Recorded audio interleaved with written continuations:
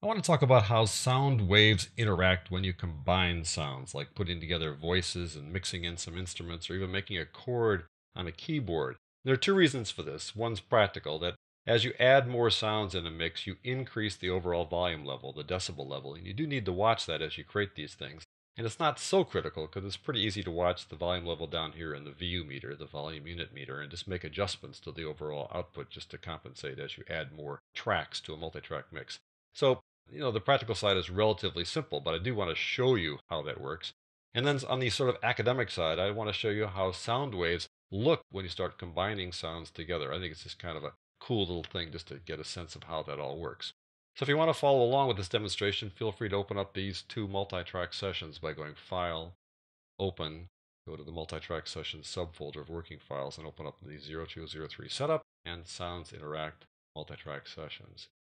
Let me just show you just a brief demonstration of what I mean by all this. I'm going to go to this organ chords file by double clicking on it and just play a little part of it here and watch the VU meter as we add more notes. At first it'll jump pretty dramatically when you add a second and a third note, but then it'll kind of settle down because the organ can only put out so much power. There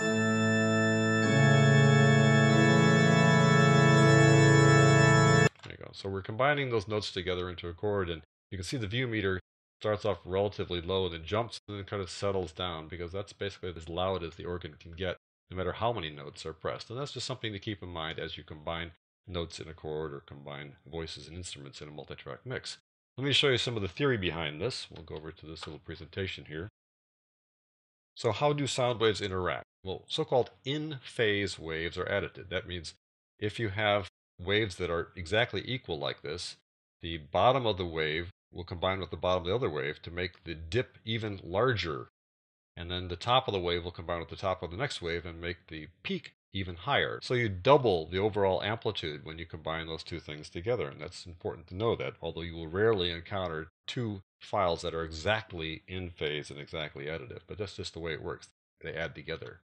Out of phase waves cancel each other out. So if you see that the dip of one matches the rise of the other, they add together to be zero. Basically, if you think of a dip as being a negative number and the rise as being a positive number, you add those two guys together, you get zero.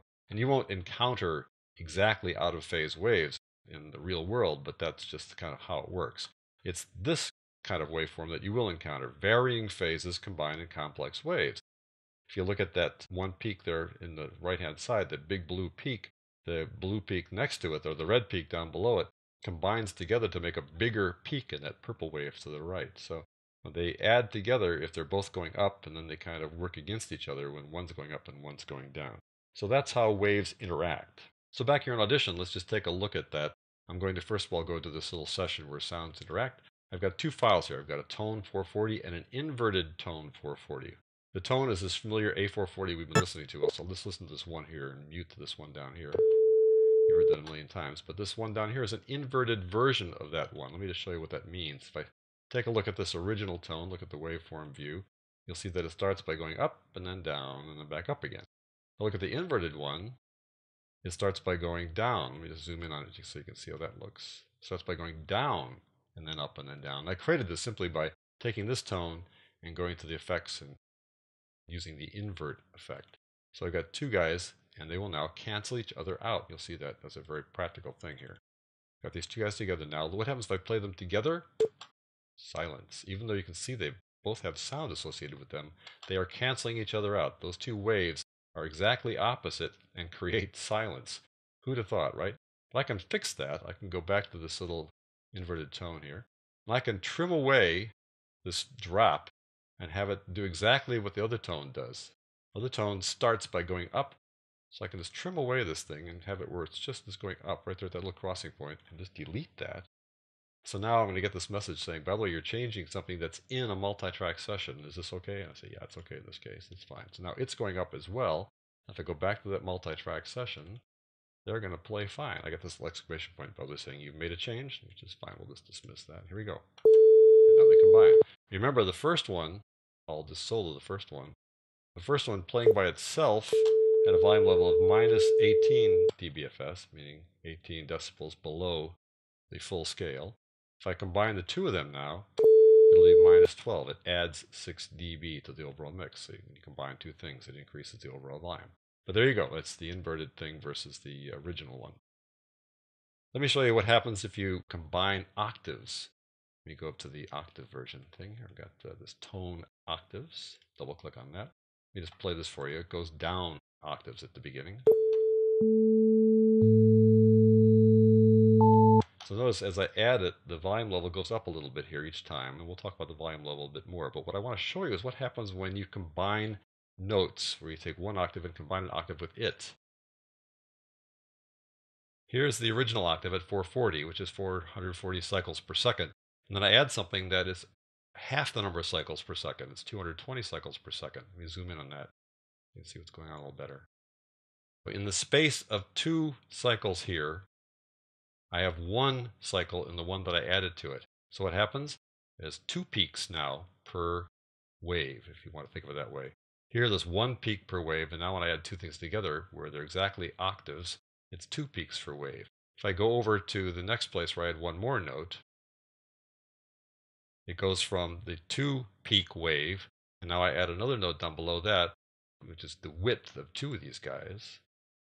And when I add that 1 note, now a full wave is going to have 4 little peaks to it. And this is because these octaves are combining in this additive fashion that you saw there in that PowerPoint presentation. I'm going to go right to the end when I've combined 8 notes. You can see how complex it gets now. If I zoom in on this, this is 1 phrase there. It starts here and goes to there. So now we have somewhere in the neighborhood of about 128 peaks in that 1 full wave because of all these octaves that have been combined. I love how math and music are so closely related. Here we have an A440 again.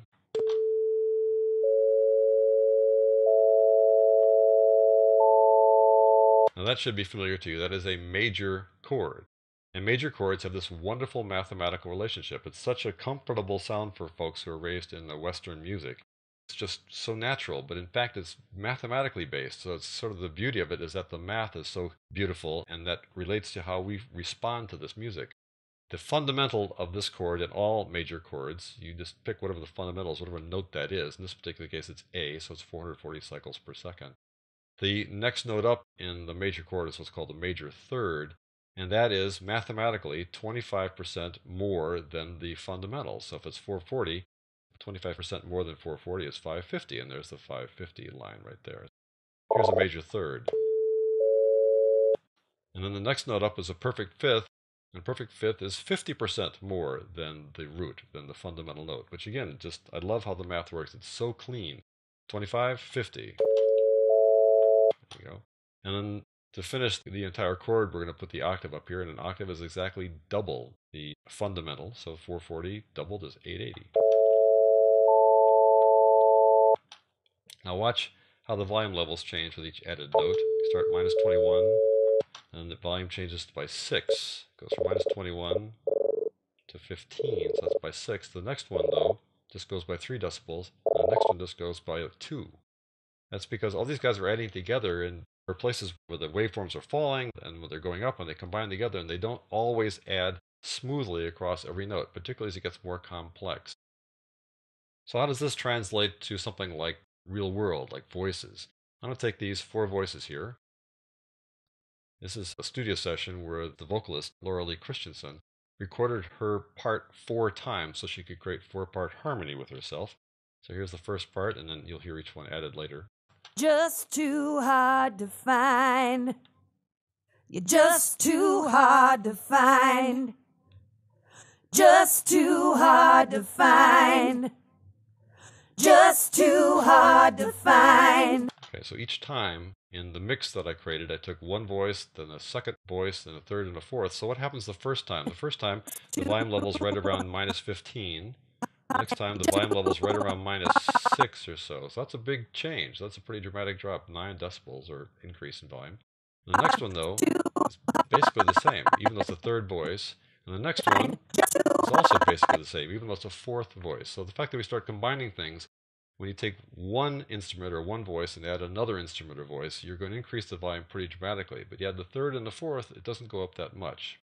But would things be different if you did this in a stereo pan? So let me just go with the last thing here. I've taken those four voices, took the first one in the center, put the second one hard left, the third one hard right, and the fourth one in the center. And does that change the overall volume level relative to when they're all in the center?